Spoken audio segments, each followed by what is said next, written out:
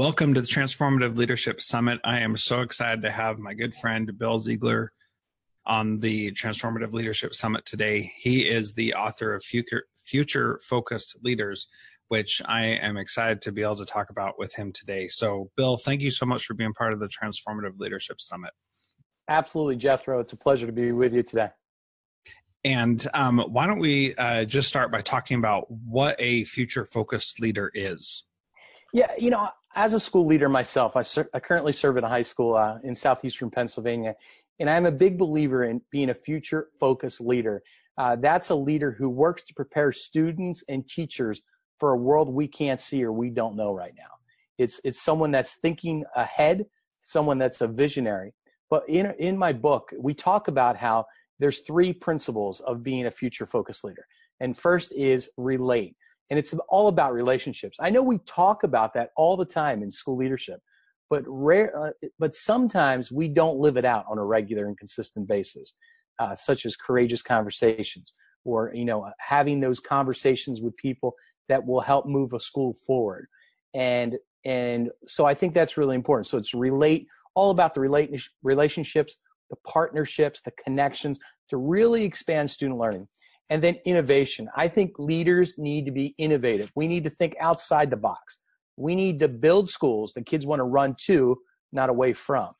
And then finally, I think we need to work to invigorate people, to inspire people back to their original call of why they wanted to be a school leader, a teacher, a staff member, to make a difference in the lives of students. And I think, so many times it's easy to get away from our mission on why did we get into this field in the first place. And I think every single one of us got into it with the position and the passion of wanting to make a difference in the lives of students. So I think it's about relate, innovate, and invigorate as a school leader. One of the fascinating parts about that is that none of us knows what the future holds. And yet we have to prepare kids for that. And so I always chuckle inside a little bit when people say that kids aren't ready for, STEAM places. That's based on what people are going into college right now. But then we make all these big shifts in education. That's 5 to 13 years out before those kids will actually end up there, and it's difficult to know what is going to be needed when those kids graduate. And so I think your approach of relating, innovating, and invigorating are really important. Let's talk a little bit about each of those and go into a little bit more depth. When you talk about relationships and partnerships with others, what are some of your suggestions for being able to help people who may not feel that comfortable reaching out and partnering with others? What's your advice to them who may not be comfortable with going out and chatting with anybody they meet? Yeah, not everyone is comfortable. I agree with you. That's a great point. And I think there's a few tips that I would encourage school leaders to build those partnerships that will extend learning for our students. First is don't do it alone. Grab someone to go with you, whether you're in a school that have other school leaders like an assistant principal or dean of students, or whether you're in a building it's just you and by yourself. Maybe grab a teacher leader or a parent or somebody that's in your school community. So don't do it alone. Go out with someone. And the other piece is go out with a strategic mission and a strategic plan. So go out letting a company know about what your school has to offer and how they can plug in strategic areas that they can plug in with volunteers. One of the things I share in the book is a vignette. We talk about a school that actually has corporation volunteers come in to read to their students. I think it's important we do that. So number one, don't go alone. Number two, have a clear mission and plan. And then number three, try to fit into places that are natural for you. Get easy wins first, and then dig into the harder, more challenging things. So if you know of a company where you might know the owner or you might know a manager or something, connect with that one first. Begin to build wins early, and those give you confidence to do it more. As a school leader, being future focused and in the relationship aspect with connections is really critical to prepare your students for a world that they don't see. And I think we can do that by bringing in the businesses and bringing in the workplace to the schools, whether you're K through 12, but also taking opportunities out, getting your kids and your students out into businesses, corporations, and the community is key. And it's not even just about business. There's so many great social groups that school leaders need to be a part of. I'd encourage you as a school leader to get part of your Lions Club, your Rotary Club, your Chamber of Commerce. These are excellent ways for you to build connections in a soft, easy way if it's not that natural for you to do that. Yeah, and when it comes to building those partnerships, sometimes it's difficult for us to know how people could partner with us. And what are some of your suggestions for figuring out how it would be appropriate to partner with another company? I mean, we have a strategic plan, but that doesn't make a lot of sense in the business world. So how can we figure that out? I think first off, look at what are the needs that you have in your school. So what are some needs? Maybe it's needs on having volunteers read to children. Maybe it's having just having mentors talk to students, maybe boys that are struggling with discipline, and get some mentors from the community to come in and connect with them. I like how one school in Minneapolis works near, their school is near a Target headquarters, and they actually have volunteers to come in and read. So find those easy to pick fruit right off the bat. So where do you need help? And look for corporations that are going to do that and support you in that way. And then really, I think another piece is to look for a place to showcase your school. Realtors are a great place that, as new people are moving in, getting them into your school, getting them to know your school. Senior centers, like for the elderly, outstanding place for your school to plug into. You take elementary schools to the local senior center and have them sing, you just change the mindset of taxpayers that are voting for referendums on your school. And it's important that we build relationships with those communities. And then I think finally, we need to have an innovative mindset. When we go out, we need to look for opportunities to stretch our schools and our students by the helping corporations, whether it's our kids creating something for a business, or maybe our kids creating a business where we partner with another business, looking for opportunities to stretch the learning and make it more authentic for students.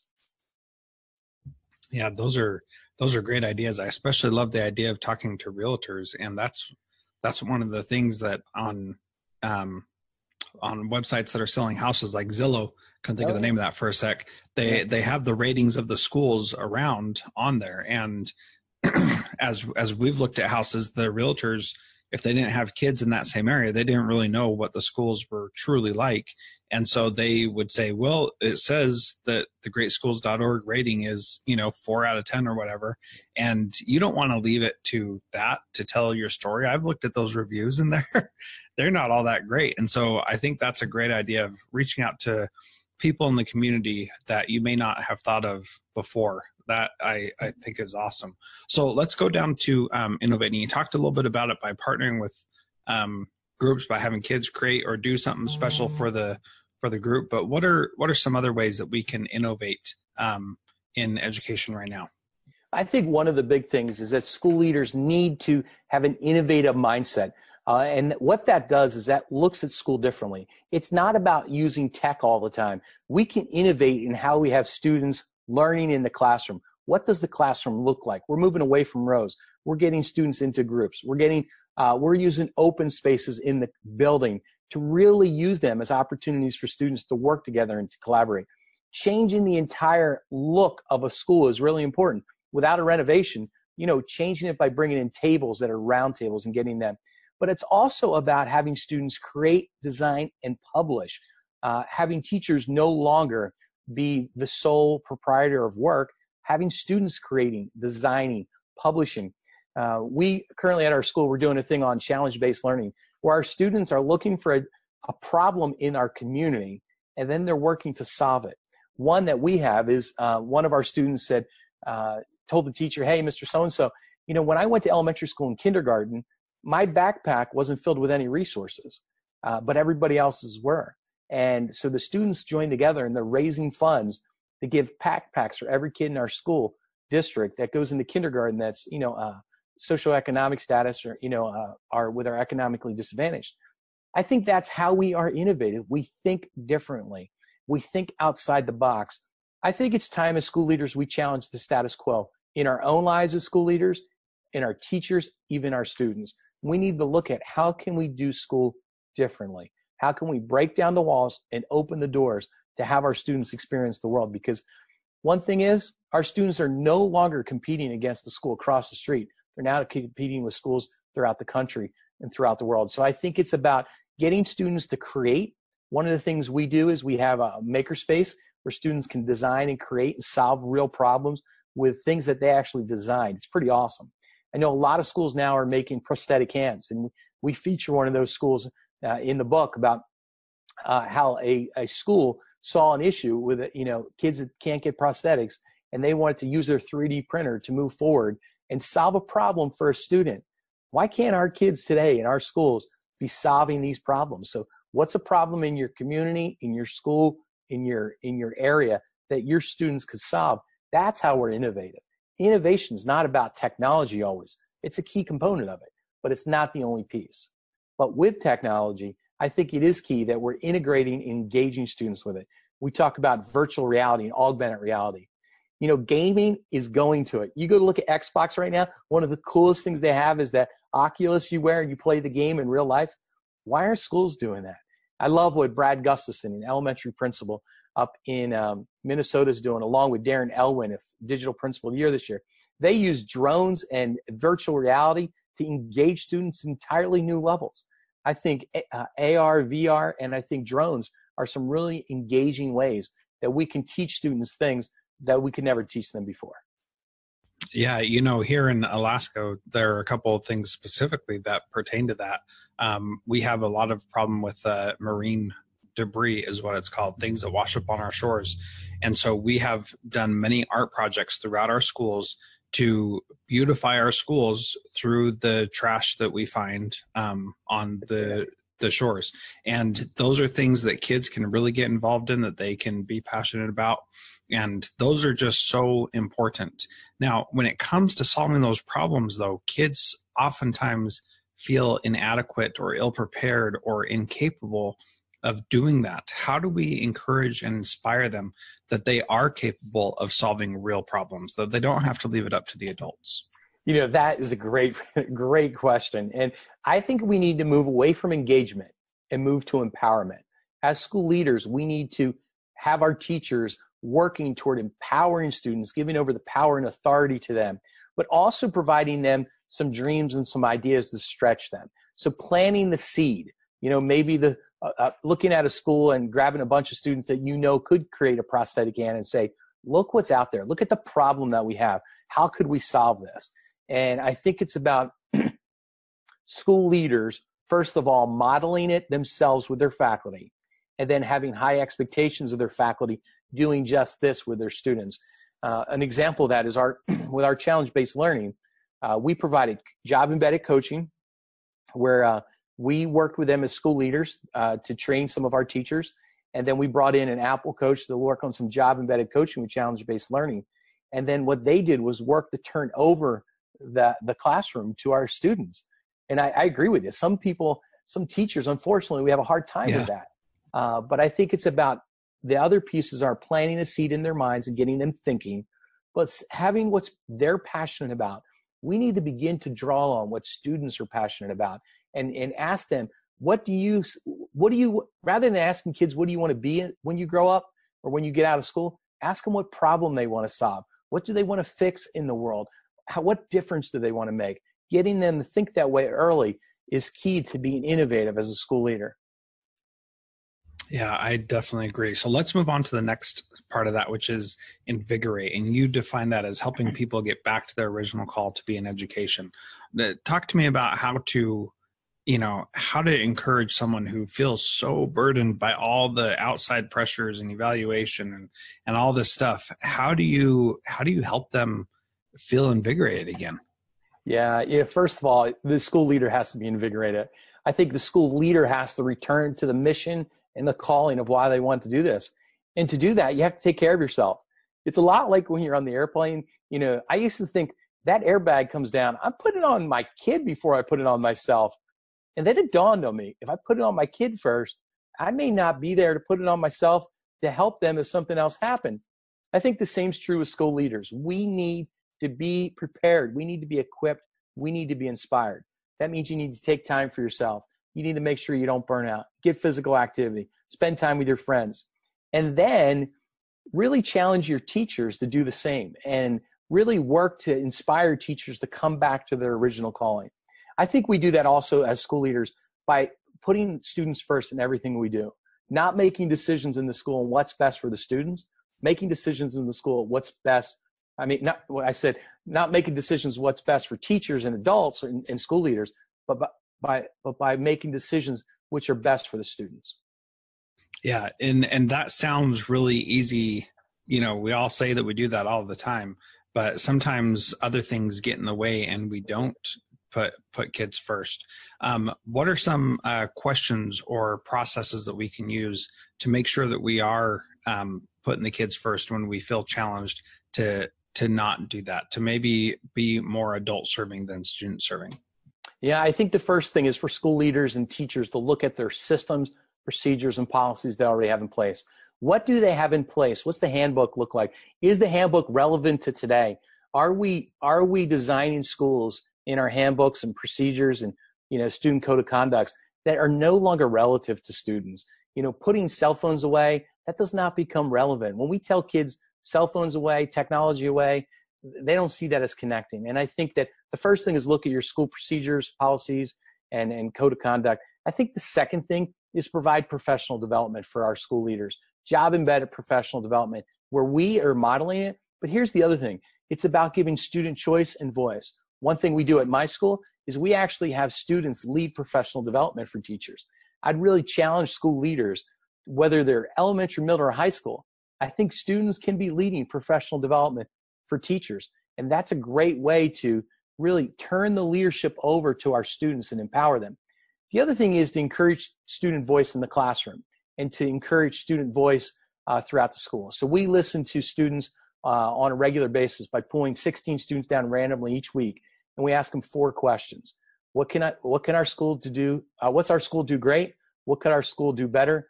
What do you dream our school could be? And what can you do to make it a better place? And through that, we ask our teachers those same questions. So it's constantly about working on increasing student voice, student choice in the school. But I think it all comes down to the school leader. You can sense the attitude and personality of a school leader by simply walking down the halls and connecting with teachers.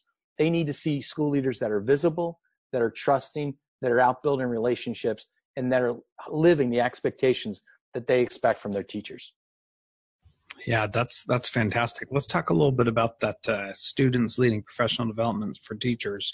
What kind of professional development are they leading? Like really good teaching and questioning practices or what? So they're not experts in teaching, but they are experts in being students. We found that a lot of students know technology better than teachers do. One way that we could have them leading our teachers is by engaging them, having them talk about technology.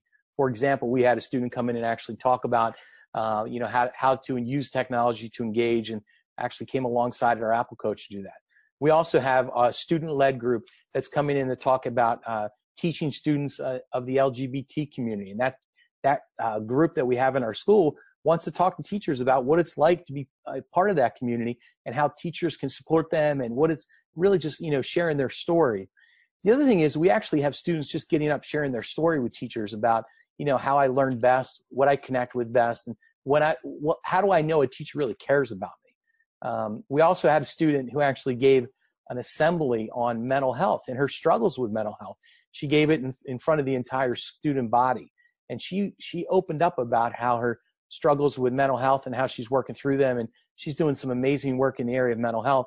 And then she asked to provide professional development to our teachers. So during a faculty meeting, she actually walked our teachers through what it's like to be a student dealing with mental health. And I think it was really powerful to hear from the voice of students. And it models to the teachers that student voice for me is important. And I want them to model that same thing in their classroom. That's how we get back to the call of wanting to do what's best for kids. And I think it's a mantra that we all say. It's not a mantra we all live. And we need to begin to act out and live that out. Yeah, absolutely. Bill, that was just a brief overview of so much information that you have packed in that book. Can you share quickly how people can get that book? Yeah, there's 2 key ways you can get the book. Future Focused Leaders, Relate, Innovate, and Invigorate for Real Educational Change. It's really designed for school leaders. You can get it at chaselearning.org. That is chaselearning.org, or check it out on Amazon. And if you do, check it out on Amazon, chaselearning.org or Amazon. All right, cool. Thank you so much for being part of the Transformative Leadership Summit, Bill. Appreciate it. Thank you, Jethro. Take care.